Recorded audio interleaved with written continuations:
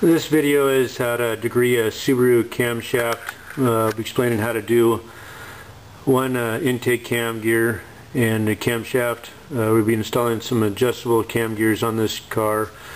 It currently has adjustable cam gears, but the right intake broke. So we're changing those gears out, and we're installing Brian Crowder's adjustable cam gears, BC cam gears. And we'll show you how we put the degree wheel on, get that set up, and then we'll degree one camshaft, so you can kind of see how it's done on these Subarus. A lot different than most cars. So I'll move this camera around and get you some more shots, and we'll just go from there. Thanks.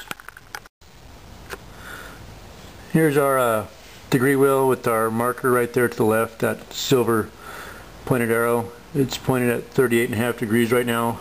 We have a piston stop in the motor, and what we're going to do is we're going to go ahead and bring this around and show we already moved the degree wheel around to get the same amount on both sides, so that way we know where our top dead center is. So we'll come around, bring it around this way, and as we're coming up, you want to go pretty slow, just because you don't want to ram that piston into the piston stop. You just want to gently bring it up and just kiss it. And as we're coming up here, there's 45, there's 38.5 degrees. So we know in between these two marks we are at top dead center. Alright, here's our, we call this a DRO.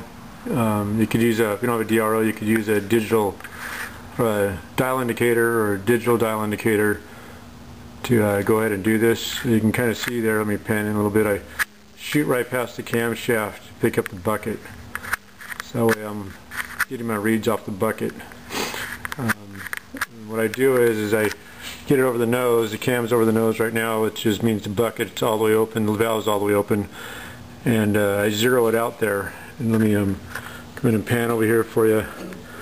And what I do is I get it over the nose, and then we can zero this, and then now what we'll do is we'll go down 20 thousandths, 30, 40, 50 thousandths down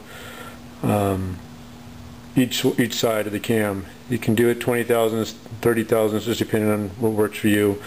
You can see on top of this box here on the digital readout, this is our piston stop that we screwed in the #1 piston to set up our degree wheel. So I'll go back on over here, and what we'll do is when you install this, make sure that this moves very freely. Rotate the engine over and make sure it's free the whole time, it's not binding. Get it at the same angle as the bucket, and get it centered on the bucket as best you can. You're only working on a corner there, so you got to do as best you can do on that. Thanks.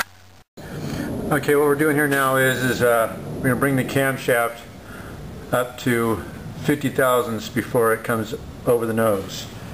And so right now we're at 80 thousandths, and we're going to start bringing it up some more until we get to 50 thousandths. And you can see it coming up to it right now, real slow there. And we are just about there. So now what we'll do is we'll go back to our degree wheel and read our number, and here we have 73 degrees. I'll bring it around real slow for you.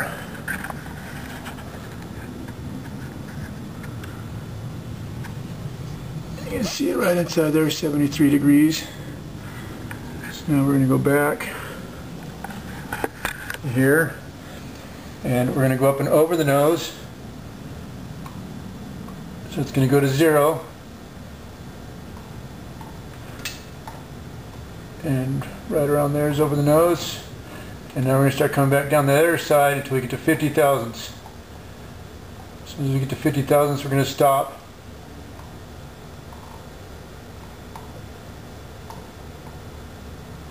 $50 thousandths. So now what we're going to do is we're going to read this, and this shows at 38 degrees. But we got to go this on this degree wheel, so we'll go to another degree wheel and see what that is on our intake center, and that comes out to 142 degrees. We then take the 73 degrees plus 142 degrees, and that equals 215 degrees. We divide that by 2, and that equals 107.5. So this intake center line is a 107.5. And from there we'd adjust the cam, we could degree it, we could advance it or retard it by the cam gears, and by moving the camshaft forward or backwards, that'll allow us to advance or retard the camshaft.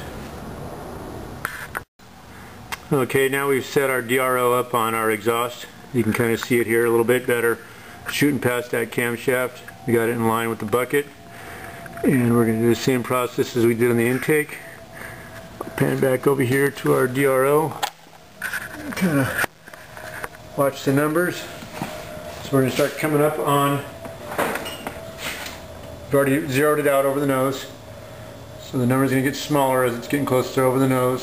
So as soon as we get to 50 thousandths, which is 0.050, we will look at our degree wheel and see what we have for our numbers. As we're coming up, we're at 50 thousandths. Now I'll read the degree wheel, and we're at 30.5 degrees, and we'll convert that over, and that would actually be 149.5 degrees before. And now we're going to continue on past that. I'm going to start moving it again, and you can see the number getting smaller because we're going over the nose here in just a second.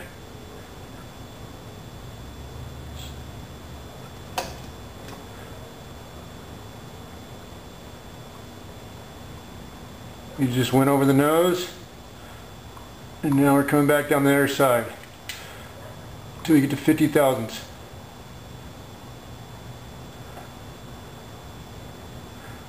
Out, went past it. So what we're going to do is we're going to come back a little bit faster, past it farther, so we can take the slack out of the belt and start coming back again now until we get to 50 thousandths. I prefer this method with the DRO. A little precise, we can zero it out real easy. But a dial indicator works fine. I've used dial indicators for many years.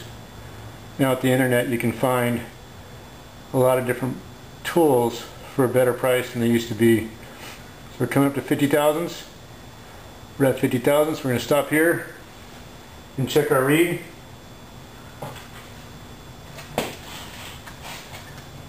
And it looks like we're at 72 degrees.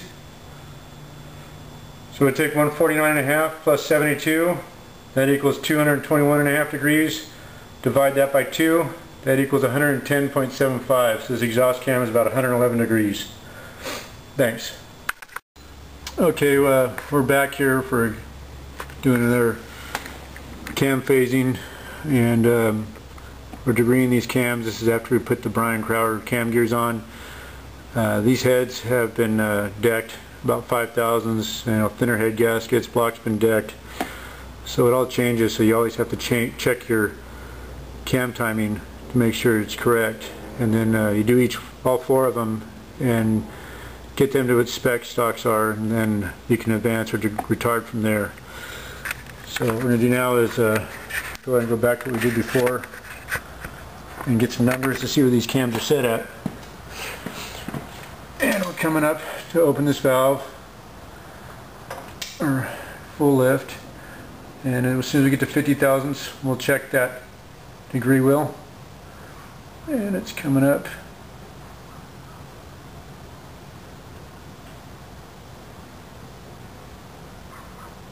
There we go, there's 50 thousandths.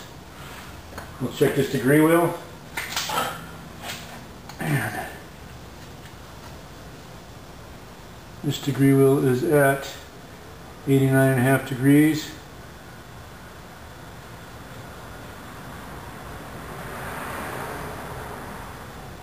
Doing some math here. Now we will go past it, get to full lift. It goes to 0. We're at full lift, and we're going to go past on the other side now till we get to 50 thousandths.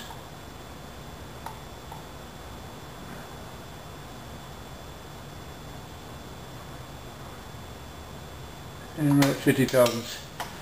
And we'll check this one here now. 23.5 degrees,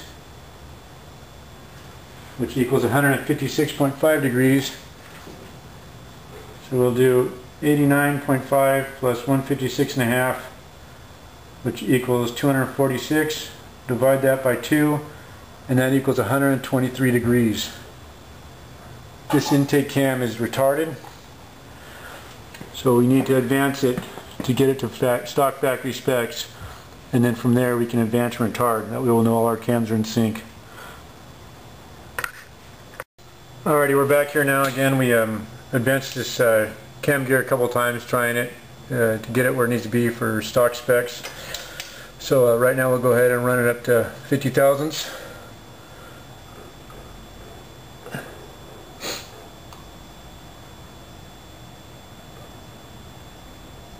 And we're at 50, and we have 76 degrees. So now we're going to go on past that, go up over the nose.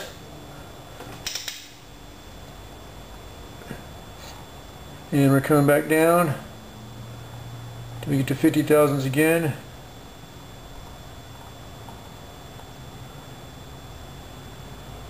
And here we are. And we are at 36 degrees, which equals 144. So we add those two together, we get 220 divided by 2 equals a 110 lobe center. My wrench is moving, that's why this gauge is going all over the place. Here we are after the Brian Crowder cam gears are installed on the motor. We had to check intake and exhaust center lines on both cam gears. We ended up changing them, getting them to establish where they needed to be for factory specs, and then from there we'll advance or retard the cam gears. It's important to adjust these cam gears by degreeing them, so that way you know that you are within factory specs. Even though they're adjustable cam gears, as soon as you start changing your head deck and your gasket height, your install height, all that changes, then it changes your cam timing, and that's the reason why you need to degree these. These cam gears are on our CNC ported heads. There's an eBay auction for these heads. This motor here makes at 18 pounds of boost, makes 415 horsepower and 415 foot-pounds of torque to the tire. That was on a Mustang dyno. At 23 pounds of boost, this makes 460 horsepower and right at 450 foot-pounds of torque. That again is on an eBay auction for these cylinder heads, CNC ported cylinder heads.